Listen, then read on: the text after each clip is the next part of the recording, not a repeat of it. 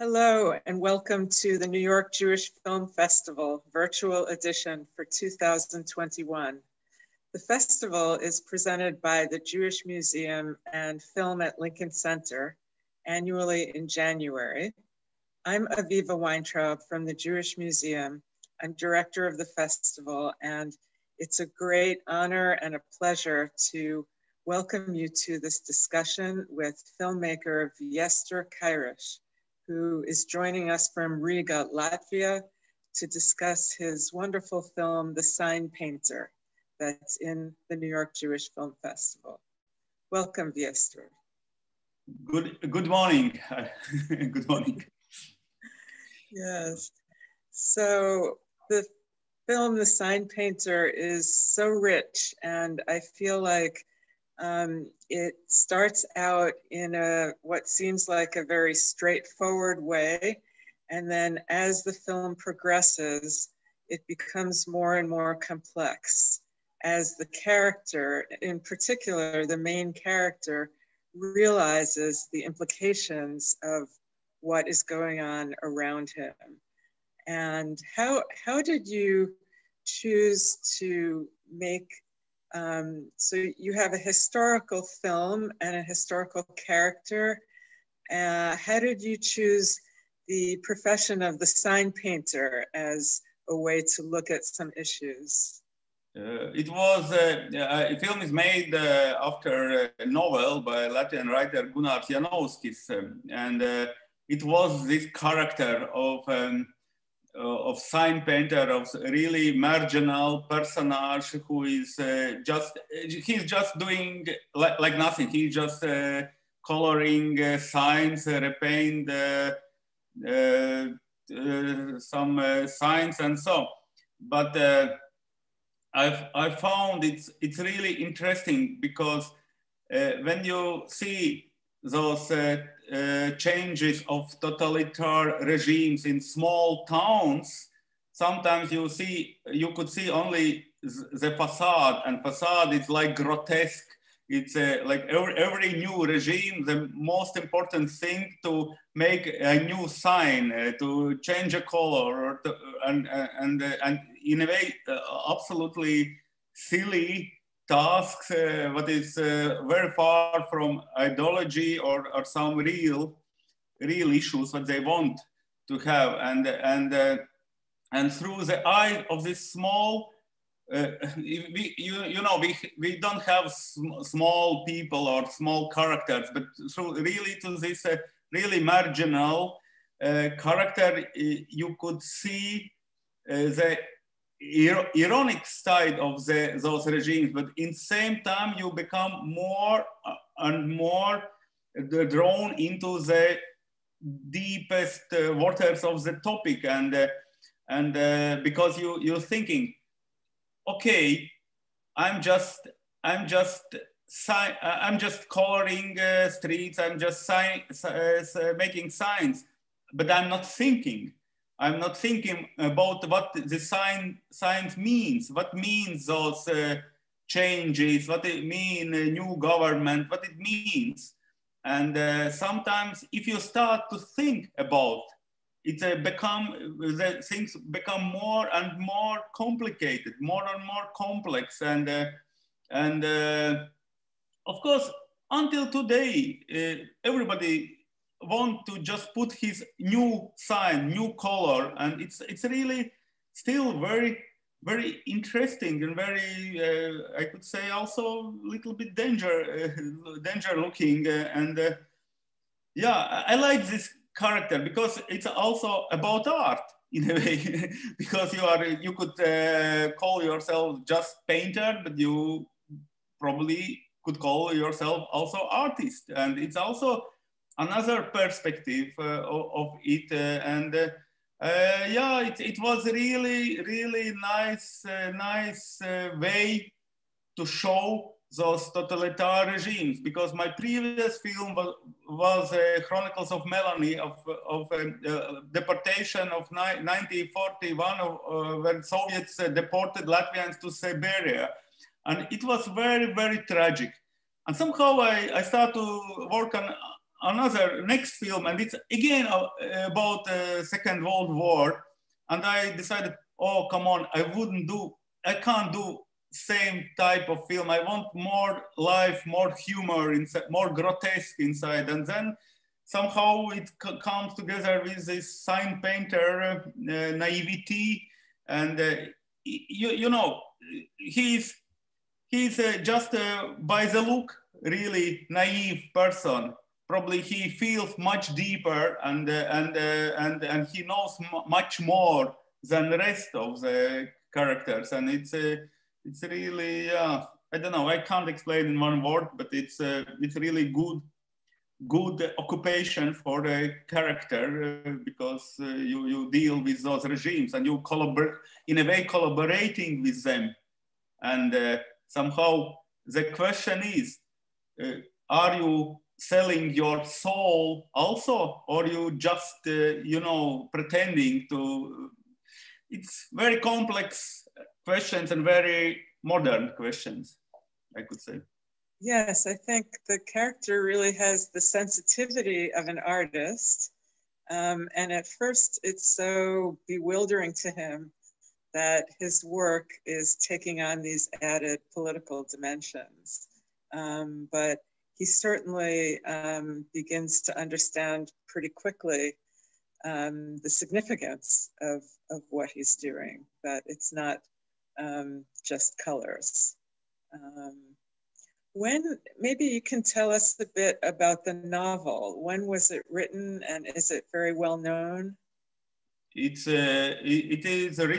was written by Latvian writer Gunnar Janovskis, and he was living in exile because he also left Latvia in 1944 when the Soviet occupation comes back, and he spent his life in Great Britain, and you know, as those Latvians in exile, as you know, many of them travel to States and stay there, but they somehow can't find themselves, and he find himself by writing, but he was writing in Latvian language. But it's not, you can't publish it in Latvia. It was just for exile.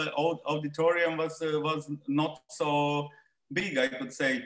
And this novel is not known in Latvia and was not popular because it also deals with the topic of Latvians collaborating with Nazis during the Holocaust. And as you could imagine, it's not a very popular theme in Latvia,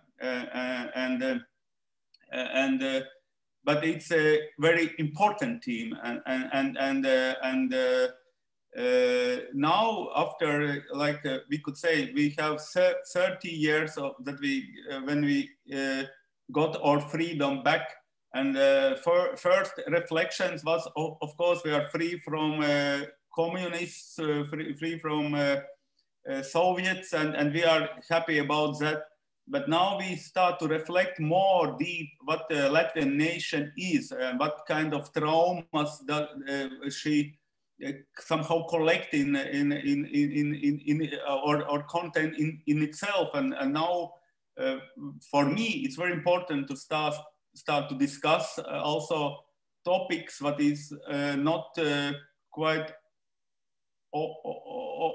open you could discuss in Latvia. We still can't speak about those things, and especially about collaboration with Nazis. But also there's many legends because Russians, of course, Soviets were using this. They all time calling Latvians like Nazis. You are collaborators with Nazis, but there was few of them, of course, and it's always we were in this ideological war, and still I think to be free of all those things, we must first of all be honest and honestly look in ourselves, and also we must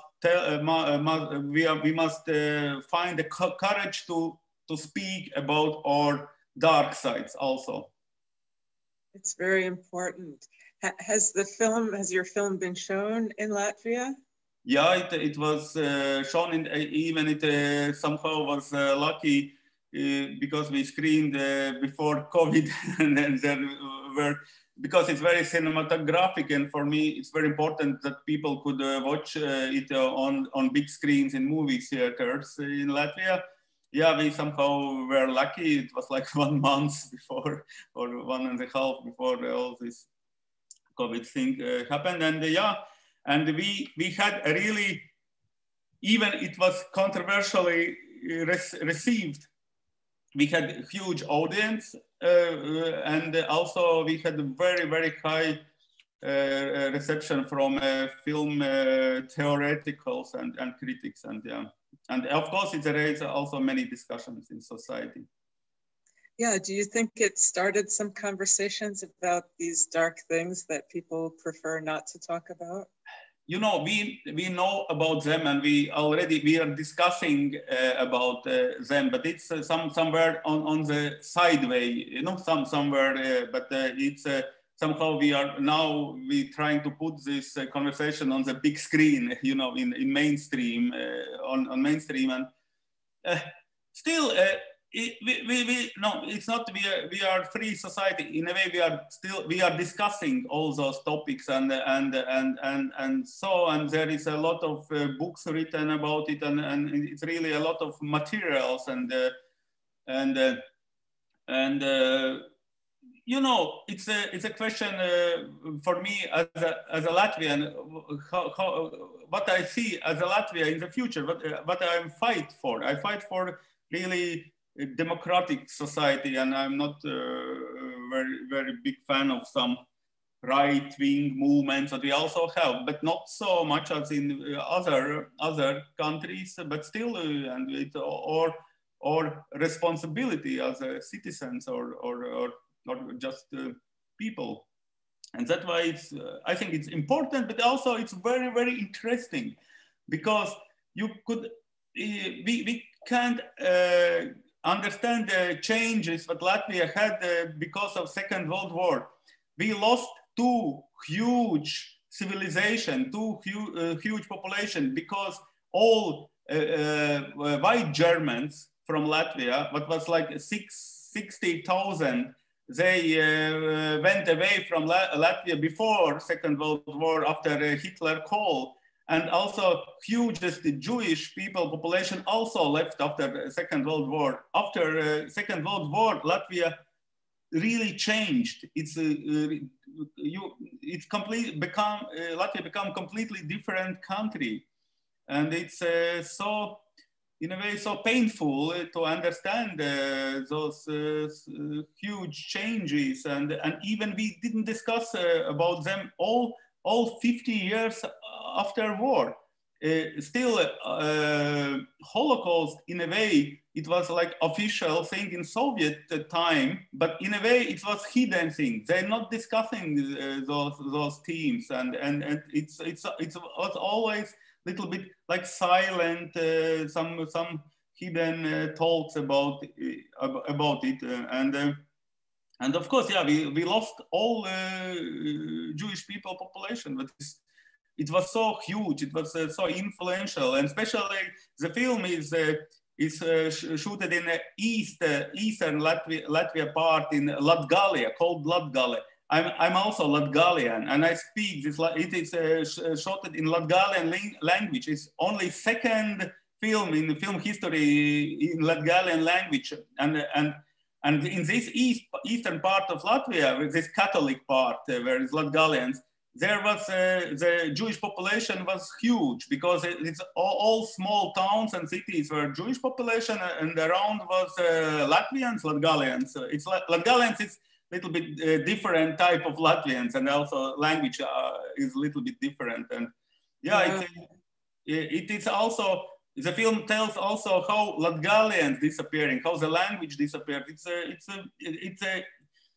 It's so many complicated topics in the film. Yeah, it's not easy.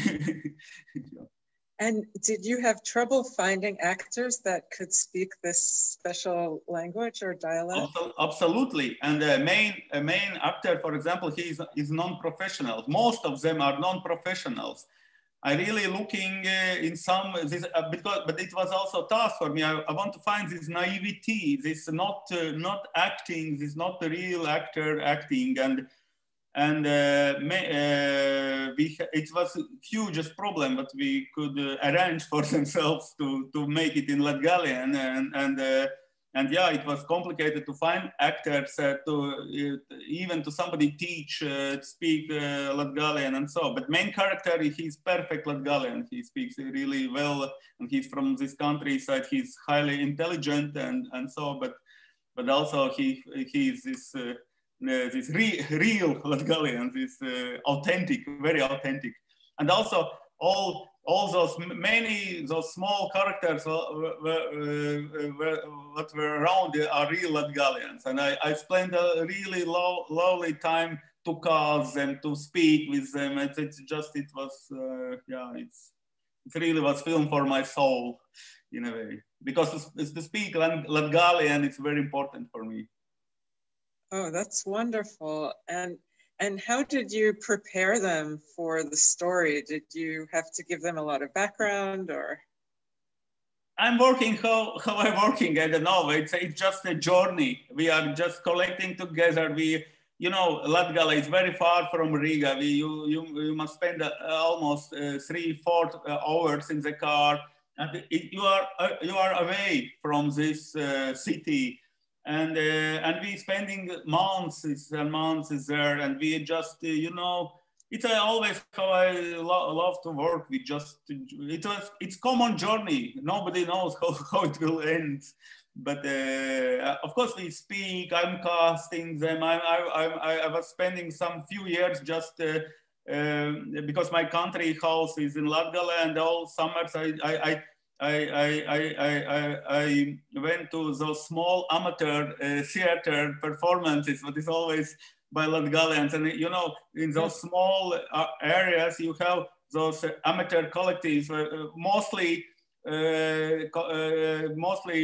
women are playing roles, and they don't have those partners, and they taking some farmers or mechanizators, some really just to build some partnership. It's really nice typage. I spent a wonderful time just to casting them, and yeah, and it's a communication. It starts already there, and I'm known in Latvia and Latgale also. I'm fighting for Latgalian language, and so I'm kind of known person there. It means for me many doors are opened there, and people trust me. Yeah.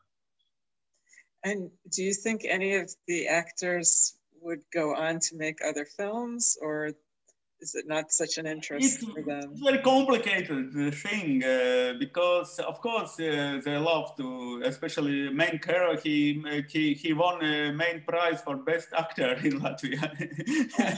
What is a huge thing for him. But it's complicated. Professional way is professional way. It's another way, I could say, and somehow it's not also easy to afterwards because you become dependent of this process. And of course, to making movies is so strong thing. It's process where everybody fall in love with each other, and it's really hard and funny, and it's not easy. I could say it's not easy. Yeah, it sounds like you run a very nurturing set, and that's definitely not the case in a lot of bigger yeah, it is, yeah, movies. So you did an incredible job of shifting perspectives. How, from different characters, how did you decide whose point of view to be showing at particular times? No. Anyway, all the film I follow Ansis main character point of view, and also how he slowly discovers and reveal all what's going on. And it's really not easy. And I understood those times for like simple people, for folk, it was so complicated to understand what is going on, because just everybody want to take them with and manipulate with them, but you know, you must really have strong stamina or character to stay with your own thoughts. And it's I really understand it's not easy. And I try to always go through the point of view of Ansis. And as you see, every shot is a little bit under angle, and it's like a little bit this expressionism of the wartime, that the world is so deformed around you all time. And you see the world, it's more and more deformed. And you somehow you see the reality, but it's always a little bit it's going shaky. And this is an only way to survive, and to survive as a person, to survive in a way to survive as a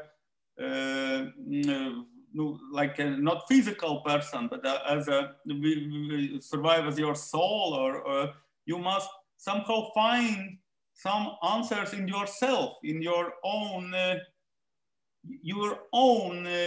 way of how you see the world. What is your ethic? What is your all